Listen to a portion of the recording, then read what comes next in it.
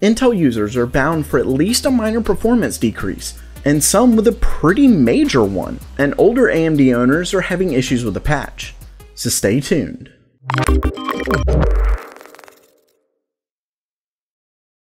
Welcome back to GamerMeld. Before we get started, make sure to follow me on Twitter for more up-to-date news, and to see what's going on with all things GamerMeld. Plus, since it takes me a while to script out a video, then record it and edit it, I put some tidbits of information to give you an idea of what's up, so make sure to check that out. Okay, let's get into today's stories.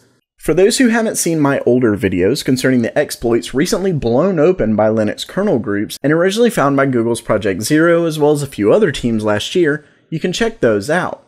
But a quick overview is that 3 major exploits, now called Meltdown or Variant 3, and Spectre, separated into Variant 1 and 2, were found to be possible based on the way modern CPU architecture is made. And this includes Windows, Linux, pretty much everything. This is mostly a CPU issue.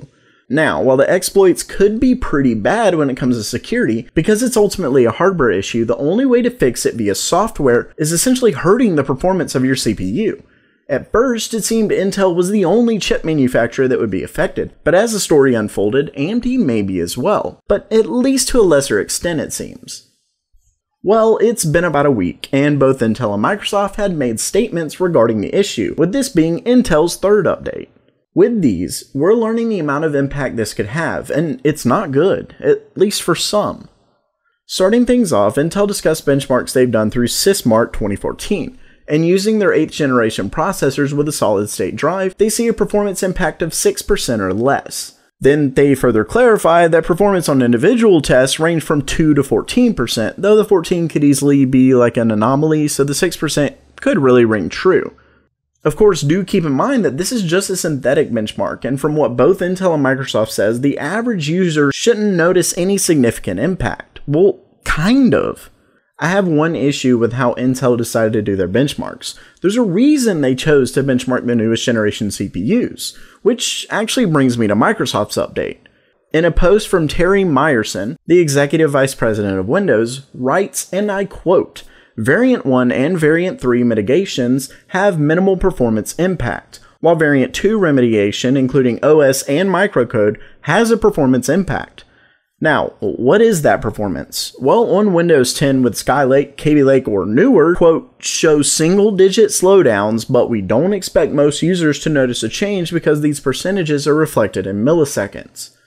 Okay, well that's not too bad, but he goes on further to say, and I quote, "With Windows 10 on older silicon, some benchmarks show more significant slowdowns, and we expect that some users will notice a decrease in system performance." Wow, so now we're talking possibly a noticeable difference in what sounds like day-to-day impact. That's not good. Well, he actually goes on to say even more, and I quote, "With Windows 8 and Windows 7 on older silicon, we expect most users to notice a decrease in system performance." Wow, so basically a ton of users are going to be affected. I mean, we're talking 2015 and older CPUs will possibly be noticed, even on Windows 10. That basically sucks. And the bad news actually doesn't stop there. While patches for AMD CPUs don't seem like they'll hurt performance, though AMD has been pretty quiet lately about that, there are updates needed to protect from 1 or 2 of the possible exploits. Well, as Microsoft issued patches, they began getting tons of reports. Unbootable PCs. Specifically ones running off older AMD processors like the Athlon X2 6000 Plus. Well, Microsoft effectively blamed it on AMD thanks to their documentation provided for their chipsets. AMD has confirmed an issue, but didn't make any statements regarding blame, so I'd assume Microsoft is correct. Either way, Microsoft has stopped the updates from rolling out to those CPUs until they can fix the problem. So yeah, tons of issues surrounding these exploits and their fixes, but one thing is for certain, you'll want to stay tuned as we learn more.